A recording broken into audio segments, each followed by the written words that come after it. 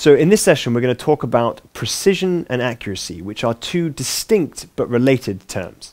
So this lovely table here allows us to draw the four possible combinations of those two concepts. So we've got accuracy on the rows, precision on the columns, and high and low represented as splits of 2 in each. So what we've got are four little archery target boards. So each of these boards, the red dot in the middle, represents the bullseye.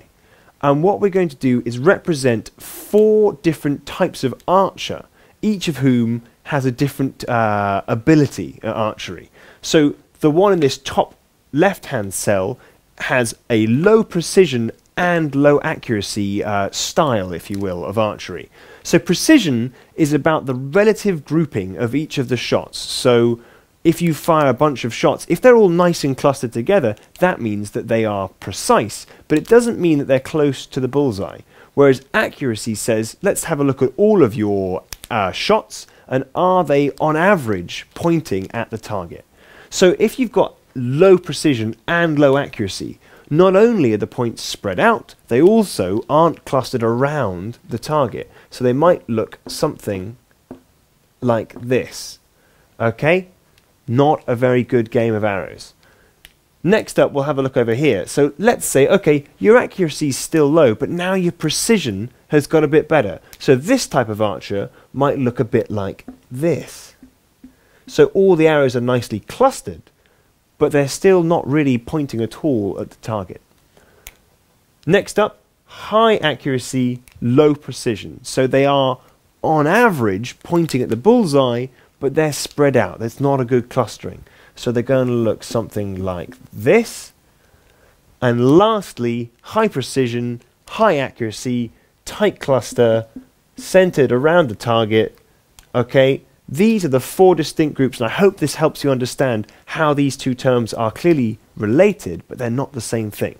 What we're going to do next is we're going to collapse this game of, this two-dimensional game of arrows, into a sort of one-dimensional game, so that we can show you what it would look like as a kind of distribution on a graph. So you're aware of things like the normal distribution.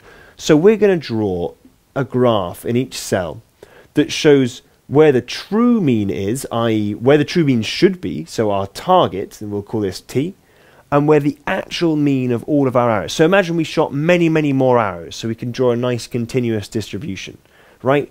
This has got not only quite a wide spread, but also the mean is not centered around our target. So it would look something like this. Okay, we'll extend the axis out a bit here. Okay, so quite a wide distribution, and the mean, which is over here, oops, is not aligned with our target. Okay, next we'll do the high precision, low accuracy. So try and guess in your head, draw a little picture in your head of what this is going to look like. So the target is here, but our system is over here, so it's going to look a bit like, so it's a tight distribution compared to the last one, but I'm afraid it's not close to the target. So you see the difference between these two? Very narrow distribution, that's the difference. Next, high accuracy, low precision. So now we've got another wide distribution, but this time the target and the mean are aligned. So you get something a bit like this. Okay, and finally the last graph is going to be where not only are the mean and the target aligned, but also you've got a very tight grouping of shots.